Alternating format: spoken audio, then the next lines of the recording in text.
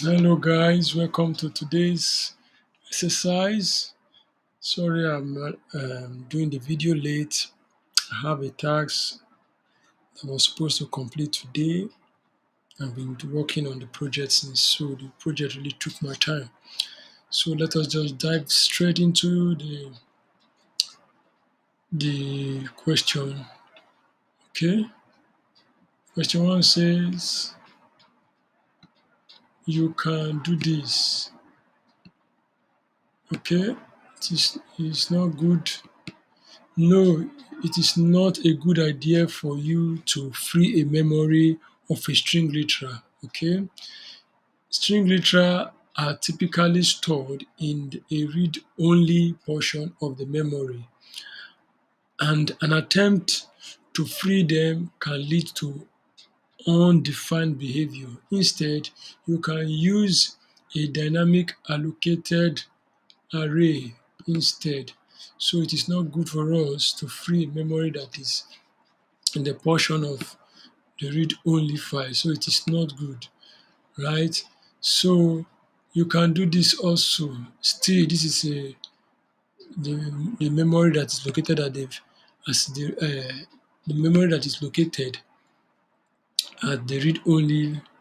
uh, So it's a string literal that's stored typically only read only it's stored only in the read only portion of the memory. So since it's in the read only portion of the memory, you are not supposed to tamper with it. So the answer should be no.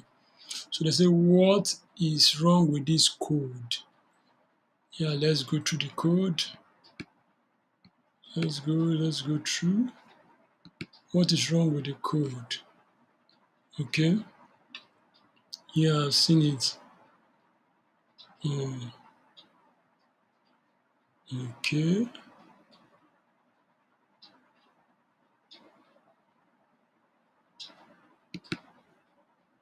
Okay. Yeah, this malloc can fail.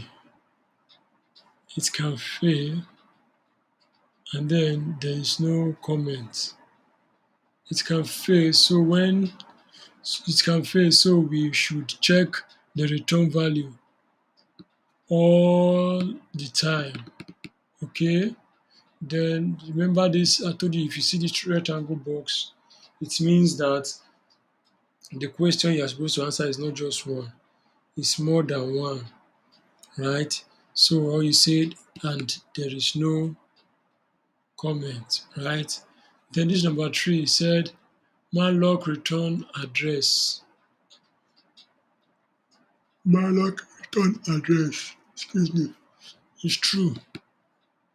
So they say malloc return a pointer. It's still true.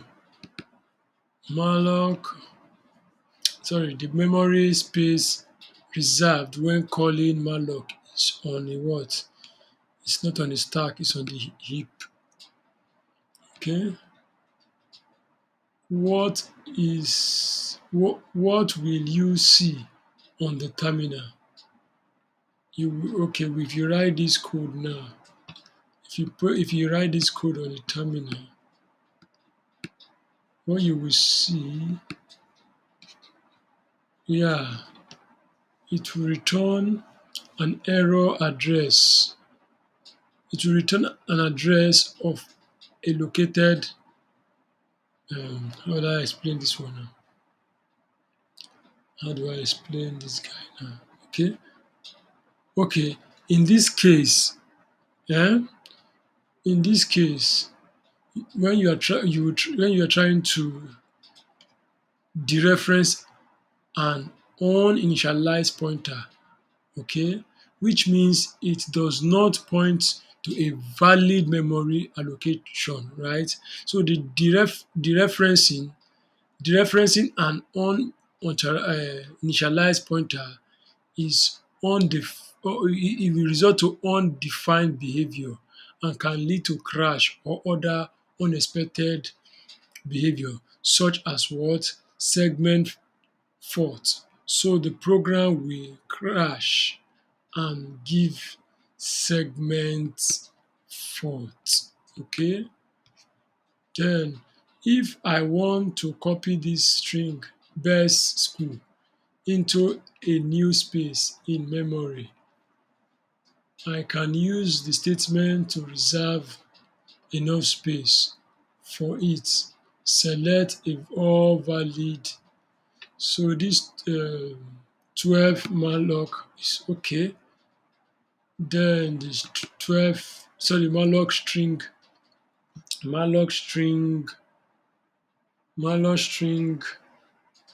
length plus malloc string length best school plus 1. Then malloc size best. Then the next question is what to allocate enough memories to allocate enough space for an array of 10 integer on a 64-bit Linux machine. I can use dash.